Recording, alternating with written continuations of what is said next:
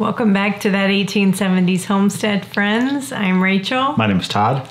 And it is actually January 2nd. But before we get into, what will it be, season 6? Yeah. Season 6 here on YouTube for us. Before we get into what are our plans for 2022, we still have one more. 2023, right. We still have one more video to wrap up on 2022. And our last video that we published summing up the year was kind of like some of our most proud moments, I guess, the things that really went well for us. And we said in that video that we would bring you guys failures, lessons learned, disappointments, the things that didn't go so well last year. And if there is any lesson to be shared, we'll share it, or otherwise it's just a learning opportunity for us, and maybe we'll talk about how we'll learn from it. Yeah, we like to share our successes with you guys, but we also like to share our failures and our things that don't go well, because it gives you an opportunity to learn from us, to learn from our mistakes and to learn from our struggles. So yeah, where we are first generational homesteaders. We didn't grow up in this lifestyle. We have no experience other than the experience we're gaining each year we do this. All right, so I think we'll take it similarly to the last video, and we'll start from January forward. So I'm going to say this, and it may not be a popular opinion. I successfully grew again from seed all of my starts, all of my tomatoes, and I had some new seed varieties I was really excited to try. And one of the tomato varieties that did so well for me, like all of it, like the majority of my seed starts that thrived and just were super healthy, were this variety. They were huge producers in the garden, so I ended up with tons of them. But I didn't like them. I didn't really like them fresh, and I certainly did not like them for canning. And that's the black crimson tomato. So it was just overly acidic, and it was filled with pockets and pockets of gelatinous seeds. Like so much gelatinous seedy. And if you're not new here, I'm a lazy canner, and to have to go through and sort through that much seed was nauseating to me.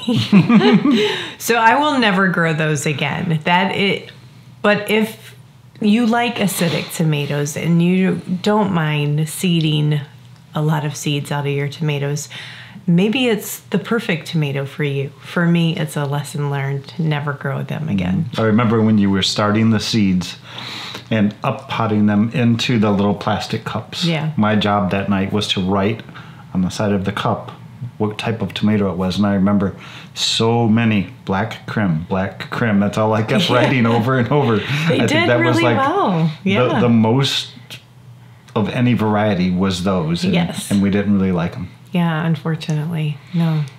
But you're not always going to like everything. But right, you grow. I mean, when you grow it the first time, you don't really know. Right, yeah. So now I know that won't go on my grow list again. And now you know too. The second one, trying to do things somewhat chronologically throughout the year. In the spring, actually go back to 2021 when we harvested our 2021 chickens. We harvested a lot of our old laying hens from our chicken coop that's right up here by our house. And we knew when 2021 came along in the spring, we wanted to get some new... In 22, we wanted to get some new laying hens. So late winter, early spring, we got, 6 new chickens? Yeah. 6, 7, 8, something like that. And we adopted what kind of chicken was that? A silky rooster from one of our friends who needed to find a new home for it. We had all these new chickens this spring, and they were doing great. They were somewhat integrated into the chicken coop. Everyone was starting to get along. We went to Wisconsin for our daughter's wedding, And when we came home, almost all the chickens were gone.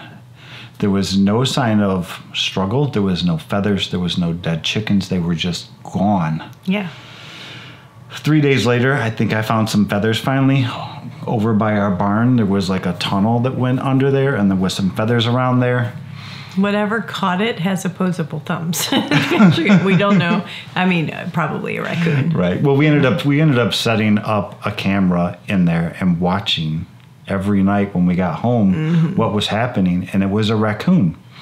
And we do have an automatic door on our chicken coop that closes every night when it gets dark, and it opens every morning. With us not being here for a week, with the dogs not, and our dogs weren't here for a week, those raccoons got way too comfortable. Yeah. And they knew and learned the timing of the door that, hey, half an hour, it's about to get dark, I better go get dinner. Yeah. So that was a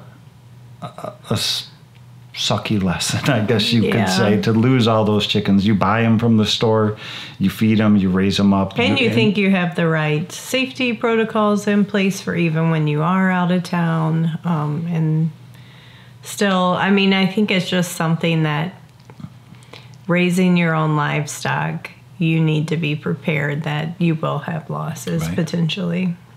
So we did set some traps. Our neighbor also set some traps. I think between the two of us, we ended up catching 10 to 12 raccoons during the course of the summer, and 4 or 5 possums, I think.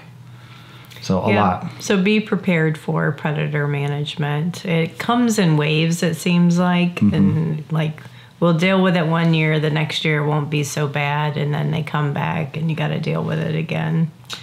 But you've replaced your chickens and they're doing well. We got some new ones. They're doing good. Yeah. All right. I'm going to go back to the garden. So back to the gardening.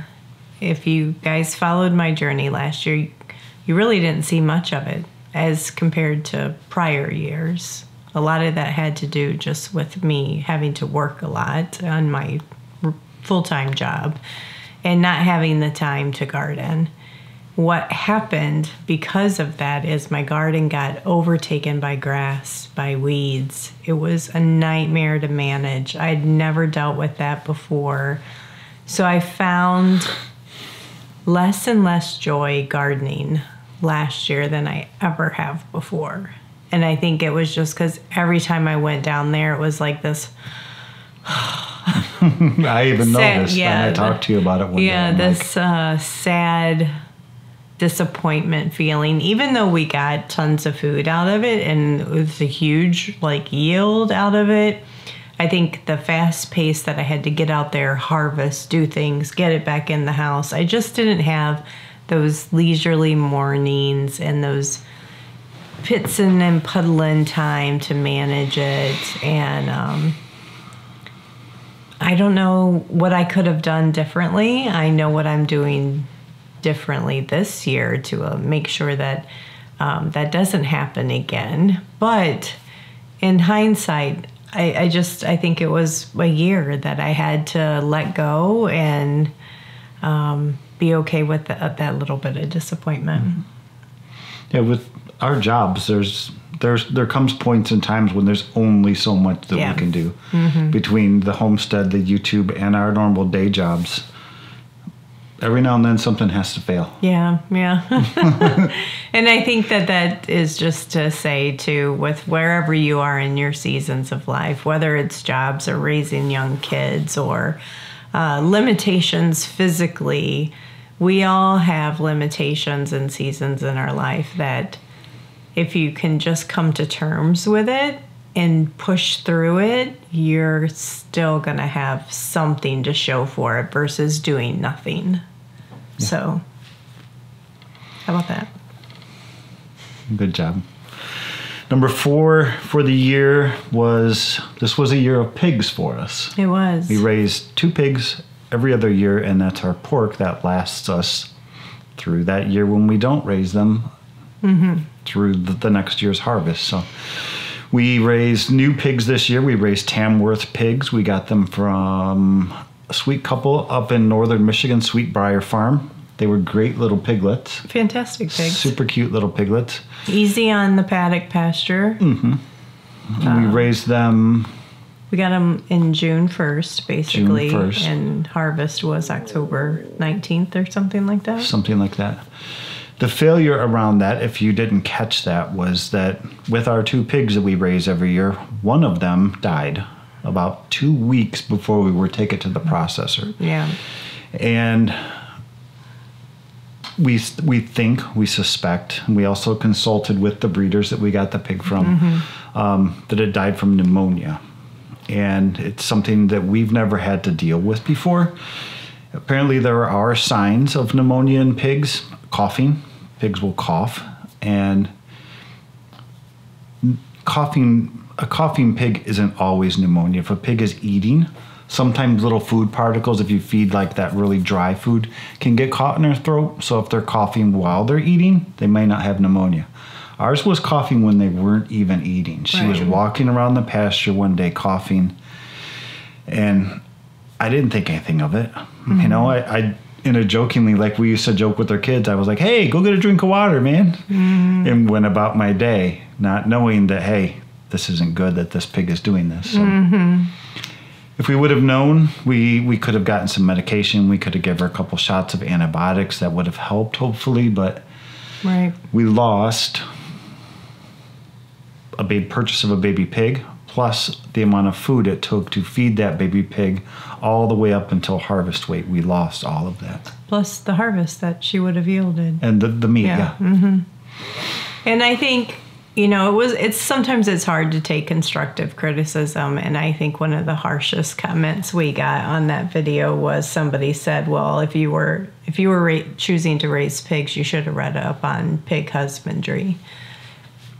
And honestly, that's probably true, right? I mean, we took it for granted that we had raised pigs twice before successfully versus really sitting down, reading about what are the, signs, issues with raising pigs, and just took it for granted that things had went well the last 2 times. They went perfectly. We're like, raising pigs is easy. Yeah. You just put them in this pen, give them food and water, and you get bacon. Right. So that would be my recommendation is if you are getting into raising an animal for the first time, definitely read up on it and probably refresh your memory on that material, that knowledge each year, just in case some of it, leaves your mind.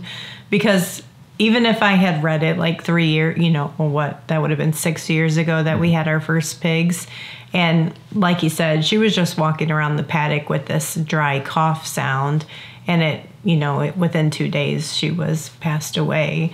I don't know that I would have recognized it even then because it seemed so innocent. So probably just refreshing your mind on the husbandry of each animal that you raise.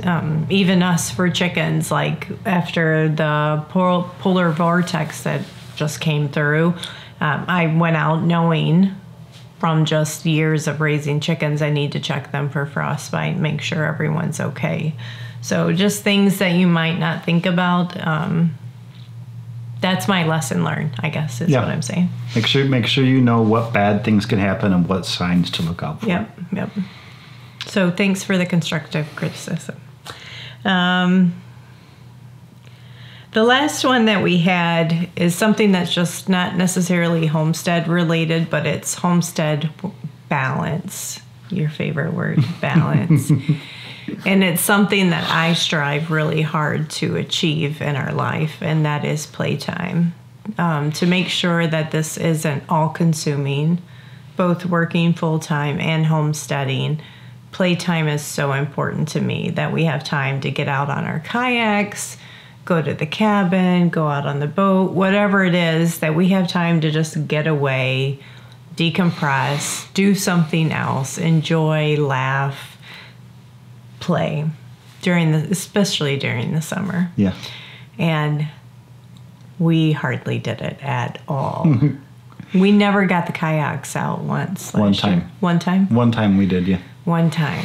And for undue circumstances, our boat was in the shop way too long. But I don't even know that we would have had time if it was out at the dock. So that being said, playtime is adventure time, getting outside, getting away from the hard work of every day is so important to my personal well-being, to what I believe we need as a couple.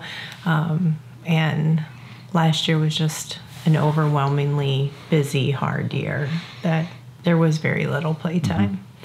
It ended up our play ended up like the garden in a way. It was like, we didn't make time for the garden. We didn't make time for play. We just worked, filmed. Yeah, so we will definitely fix that this year. There will be plenty of playtime, I promise you that. And we will share what can be shared here on YouTube. Yeah, for sure. I definitely did not spend enough time at the cabin. Nope. Sad. Boo-hoo. Do better next year. Yep. This year. It is this year. This year. I have a question for you guys. How long, leave a message down in the comments, do you guys typically leave up your Christmas tree before you take it down after Christmas? And I'm not looking at you because I'm judging you by any means. I told you, leave it up, that's fine. I don't really care. But I just want to know, what is, your family's cycle or your routine look like? Yeah. For some people, take it down, December 26th, tree's going down. Yeah. My mom was always, it had to be down before January 1st. Oh, really? Yeah. And I used to try to do that when I was young. And then, no, it's so much work. And I didn't get to even put up my Christmas tree till December 20th this year. So I'm like, that was too much work. I'm going to leave it up at least one more week. That's fine. But thanks for coming along with us on our adventures for our recap of what didn't go so well in 2022. If you missed what went really well, we'll make sure we link that at one of the cards at the end for you guys to check out. Yeah, and next we hope to share with you what our 2023 plans are. It's going to look different around here, but we've got lots to share, and we'll be sharing that here shortly with you guys. All right, that sounds good. We'll see you guys soon. Bye, guys.